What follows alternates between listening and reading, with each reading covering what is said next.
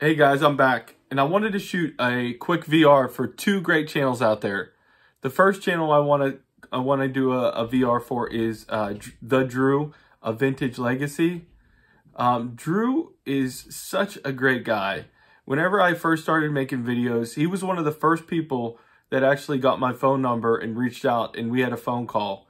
And he gave me some of his advice of being a new channel and things to watch out for, and it was really encouraging. I really appreciated that, Drew.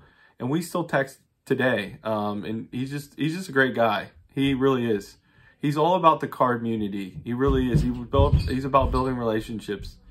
So his VR was to show some players that were either in the Hall of Fame or not in the Hall of Fame that did not win the World Series.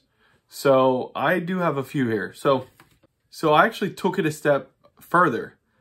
I picked out 3 players that never made the playoffs. What's that? Playoffs? Don't talk about it. Playoffs? You kidding me? Playoffs? I just hope we can win a game. So it's one thing to not win a World Series. It's another thing not even to make the playoffs. That's saying something. So the first player, he actually, didn't play in the majors for his whole career, unfortunately. So that was part of the reason. It's actually Minnie Minoso. So I think this, I love this Minnie Minoso card. He's in the Cardinals uniform with the red and the yellow. I just love that card. It's beautiful. So Minnie Minoso never got into the playoffs before.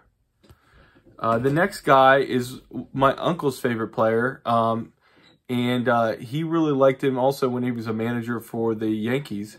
It's actually Joe Torre. He's in the middle of this, or he's on this side here. Another Cardinals uniform. So Joe Torre started his career with the Braves. His rookie card's in 1962, the wood background, and he went to a lot of World Series and won a lot of World Series with the Yankees.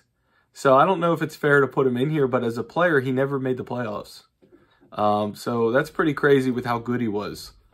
And then the next player I have here is somebody a lot of people called out. It's Mr. Cub, Ernie Banks. So he's right down here. This was one of my favorite multiplayer cards. So Ernie Banks never made the playoffs. They got close a couple times, but that's pretty crazy for how good he was and how many years he played to never make the playoffs. And then Drew said we had to have at least 2 non-Hall of Famers. So I didn't want to break that rule. Here's Barry Bonds. He's obviously not in the Hall of Fame. He did make the playoffs. He just didn't win the World Series. So he doesn't fall into that category. But I wanted to make sure I fulfilled what Drew asked us to do. But it's not about the prizes. It's about sharing cards and building up other channels. And if you're not subbed to Drew's channel, please go check him out. He's a great storyteller. He just has an amazing channel. And then the next VR I wanted to do real quick was for Stook. Stook's channel is called Stook's Curiosities. He lives up, I think he lives up towards very close to Canada, and he gets some very unique cards. And his channel is I think he just passed 100 subs. Congratulations, man. His channel is like variety. Sometimes he'll go to a card shop. Sometimes he'll show pickups. He does a really great job, and he is very active in the card community. We've had some lives where he jumped in to be in the conversation. And he's just a really great guy. And he's always leaving comments on everybody's videos. So what he wanted to do is he wanted us to show some local sports heroes. And what I wanted to do was we have a couple that are about 20 minutes from my house and 20 minutes from where I grew up. The first one I wanted to shout out was Ken Griffey Sr. I have his rookie card right here.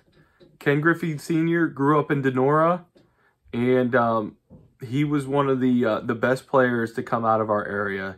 And I don't think Ken Griffey Sr. gets enough hobby love. I never see anybody showing his cards. Obviously, his son's cards get shown all the time. But that's Ken Griffey Sr. from Denora. And then the only player that people from Denora say was better than Ken Griffey Sr. was Stan the Man Musial. And obviously, if you saw my last video, I just picked up a 1961 Stan Musial card. But here's his All-Star card, his first Topps card.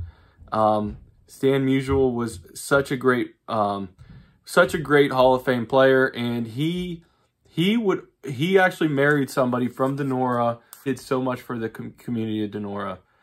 So those are two players that are local. The main thing is, I just want to say thank you, Stook, for always supporting my channel. And if you haven't subbed or checked out his channel, please check it out. Well, thank you guys so much for watching. I'll see you guys on the next one.